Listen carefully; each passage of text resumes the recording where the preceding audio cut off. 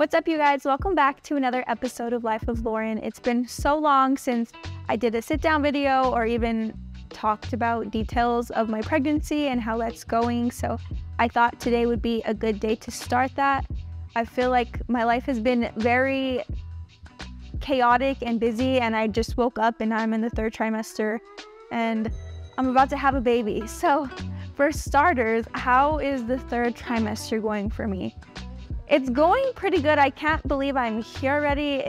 I used to be obsessed with learning about every single thing that was happening with my baby and the development, and just life has been crazy, so I haven't paid as much detail or just been on YouTube obsessing over that. So it's cool to have my pregnancy app and say like, oh, your baby is stretching today, which that app is so accurate, by the way. It's just the Flow app, and like, I remember in the beginning of my pregnancy, for example, when I ate something, I was like, this tastes so disgusting today. Why does this taste disgusting? And then my phone was like, ding, today food might taste like metal.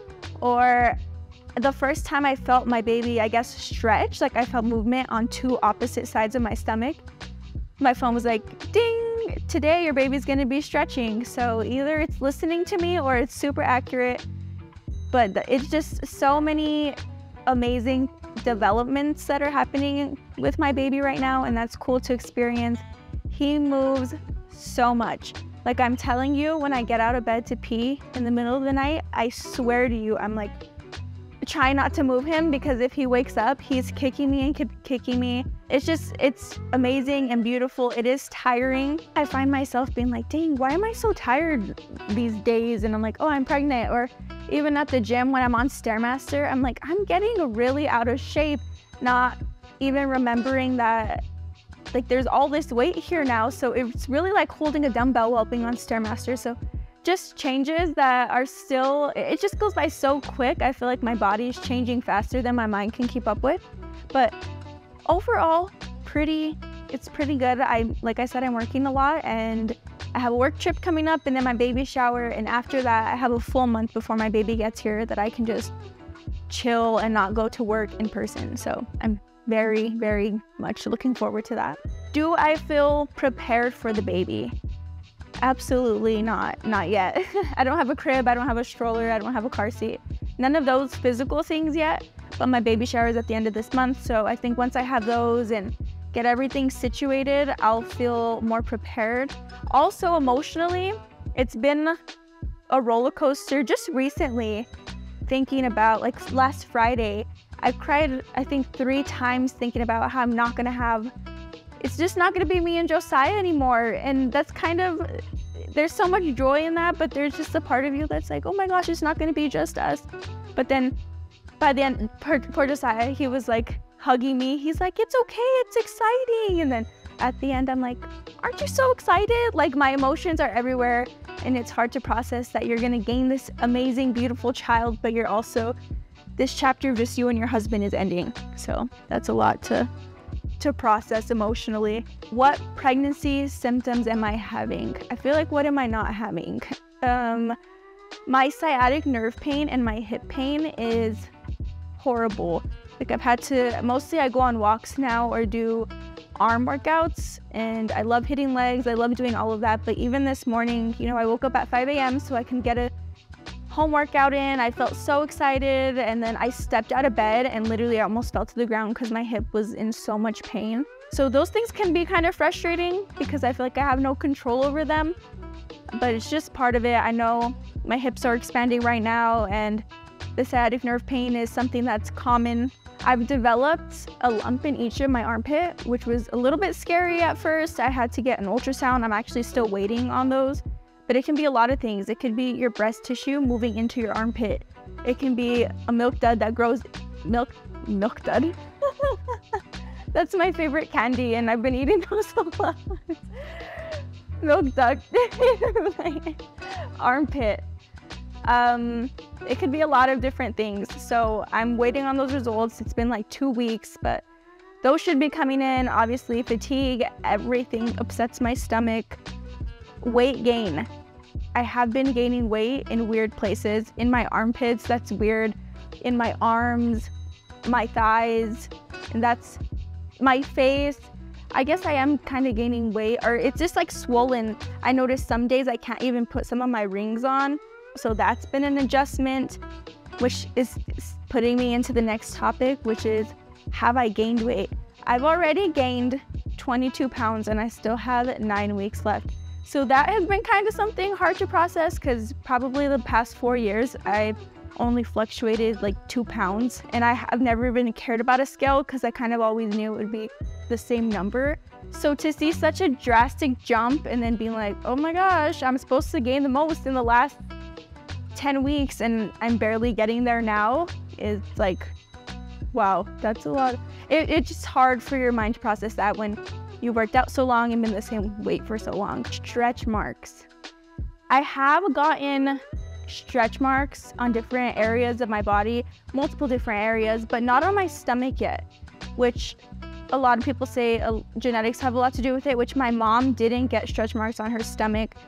I don't right now. I do use like the cocoa butter, but I barely started that maybe 5 weeks ago. Maybe I will, maybe I won't. I also see videos where girls didn't have stretch marks all the way until the last 2 weeks and then they got a bunch. I guess that's just part of it too. It is kind of weird seeing them on your body in new places again so rapidly, just literally from 1 week to the next, all these different changes, but it comes with it.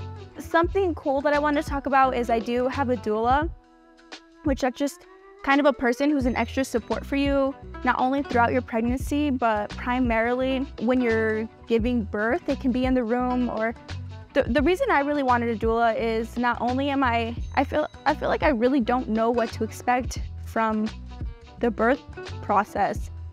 Like, it's really confusing. I just recently found out that not everybody's water breaks, and I was like, what? So you can just get contractions and then go into labor and your water never breaks. And what I really, really don't want is to be at the hospital for like 17 hours. I think my mom was there 17 hours for my brother and like 21 hours with me. And I feel like if I have a doula who can kind of check me and see, she's just better able to determine if it's a good time for me to go to the hospital, if I'm close to giving birth, or if I can stay at home a little while longer in the comfort of my home, still getting assistance with her help, but not having to physically be at the hospital. What she's also helped me with, my doula, is a birth plan, which a birth plan basically serves as this piece of paper you can give to the head nurse when you get to the hospital, who just has kind of guidelines of how you want your birth to go, which I'm grateful for a birth plan because I'm able to write down my expectations and what I really care about, I guess, while I'm in a sober state of mind and not in pain and just like, give me whatever. So that's helpful. Some of the things on this birth plan include if I want an epidural, which I feel like a lot of people think I want a natural birth. I absolutely do not want a natural birth.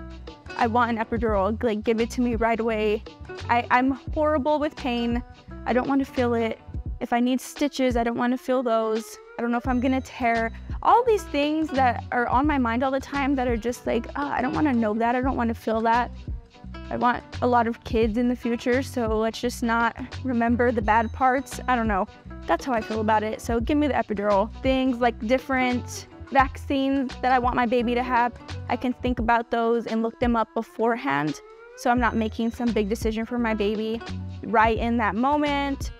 If Josiah is gonna be at the shoulder or like holding my leg, which we actually haven't decided on that. I don't really care. He's not really a blood guy, but I think he's gonna want to see it. That's my guess. My guess is that he's gonna be all, not nosy. He's gonna be curious. I think so.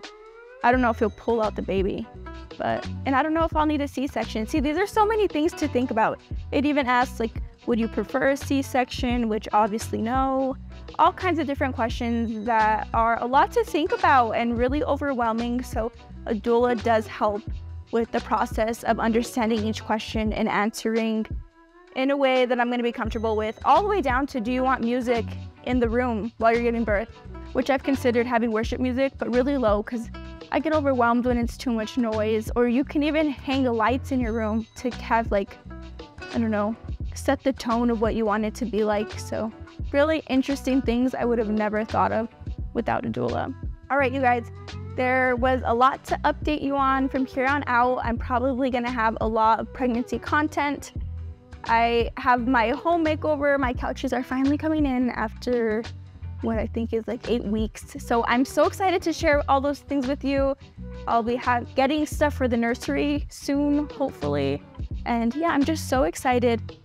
It's all about the baby from here on out. So thank you for watching this video. Don't forget to like this video, comment if you have any recommendations specifically for hip pain or back pain, because that is just killing me right now. And don't forget to subscribe. We'll see you on the next video.